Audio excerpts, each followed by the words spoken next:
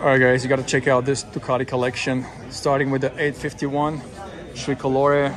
How cool is this bike? Old school, late or early 90s, I believe. Don't quote me on that. I'm not super knowledgeable on these older bikes, but very, very cool looking bike for sure. Love the paint scheme. Italian flag essentially, followed by the 750 F1, same color scheme, red, white and green. Very cool looking bike.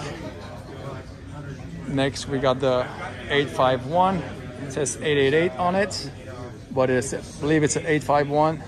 This one is a, let's see, SP3 number 167.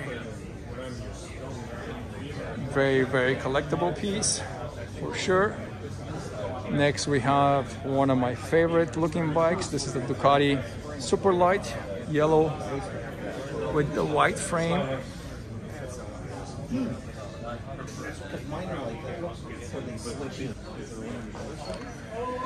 Check this one. This is the 888. Super cool bike.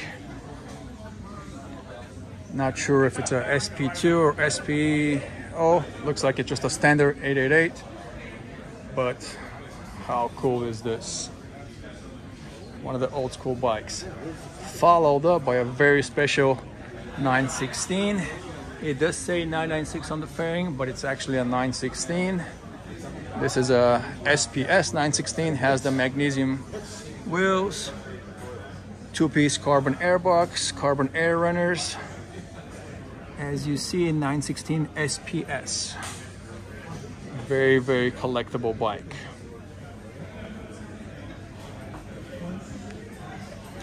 And I'm not sure why it says 996 on the fairing. Maybe the engine was bored out to be a 996.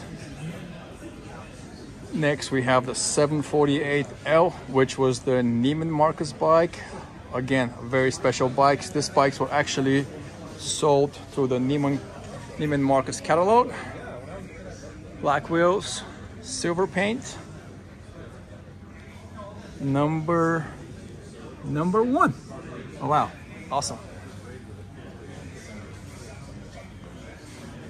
Next we have the 916 Senna 3, which was the last one of the Senna's build. I believe it's a 1999.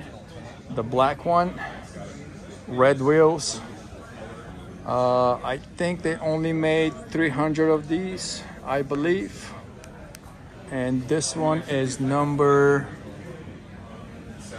245, 16,000 miles. Very cool looking bike. Interesting thing about this bike is none of the 916 Sennas were actually ever imported to the US or sold to the US, so this was probably imported later on. Next we have a base 748 in yellow. Really cool looking bike.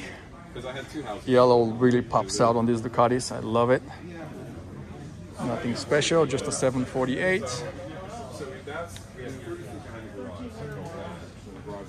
Followed by the 996. This is a 996S, I believe.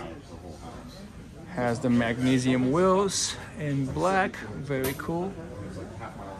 996S with the Thermes. And yes, as you see, 996S USA, 2,500 miles.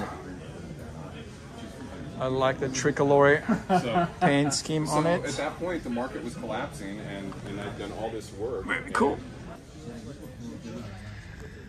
Next, we have the 996R. This is one of my favorites, probably from this collection, because it's the R model. Very, very hard to get one of these nowadays. Pretty expensive. And this particular one, let's see.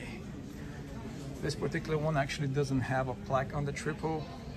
I believe they made 300s with numbers on the triples and another 200 after that. Looks like this is one of the 200 after, or maybe it was 500 and 200. But very special bike. 996R. You got more out of it than I did. followed by the 998S Ben Bostrom edition. Another very special bike, and I'll show you why. As you guys see, when Ben Bostrom was racing, he was number 155, and this particular bike is number 155 out of 155 made. So Ducati made 155 examples of this bike for the US market. They also made 2 other sets of 155 for Europe and I believe for Asia. And the difference between the US bikes and the Euro bikes is that the side fairings are one piece and are carbon fiber versus the European bikes were 2-piece plastics. But to have number 155 out of 155, it's very cool. Love the paint scheme on it. Followed by the 998S Troy Bayliss. This is also one of my favorites, as you guys probably know. I have 2 of those. Very cool looking bike. Let's see what number this one is. Number 285 out of 400. Only 126 miles. So this bike has barely been ridden at all. Very cool. Always good to see the Bostrom and Bayliss together. Next we have a 999S. Looks like a 2003, I believe. Just a standard 998S. Followed by the 2003 999R Fila edition. This one's, I think it's missing some of the side graphics. I believe it's a 999R. It's got the Fila, but Fila graphics were one of the coolest ones as well too. They commemorate the super bikes from back in the days. And next to it is the 1098R. Very special bike as well. Only 400 of these ones were actually made. This one's number 280, as you see, out of 400.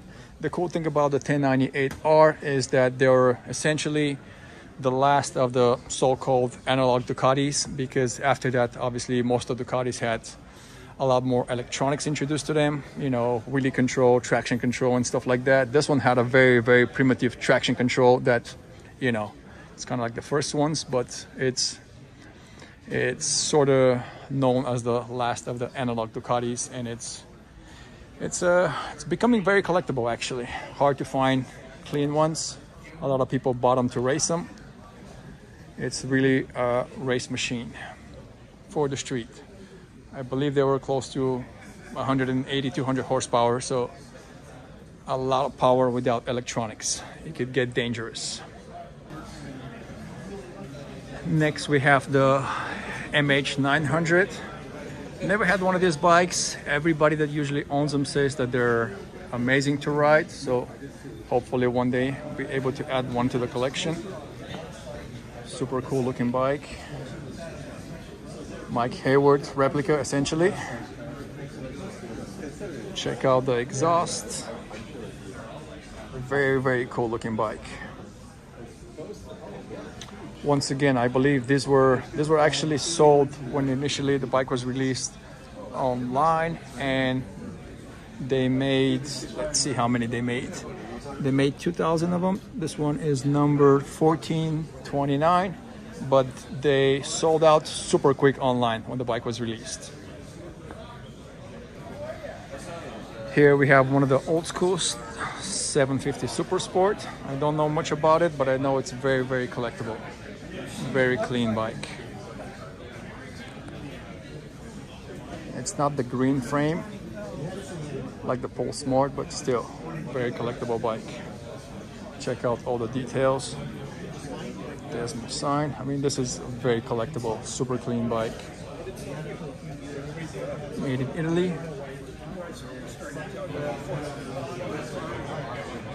Silver and blue. Love the colors. Last but not least is the big boy, the Desmosedici. This is one on my list to get one day. Check this thing out. Number 625 out of 1500. Wow, this bike is amazing. MotoGP bike for the streets.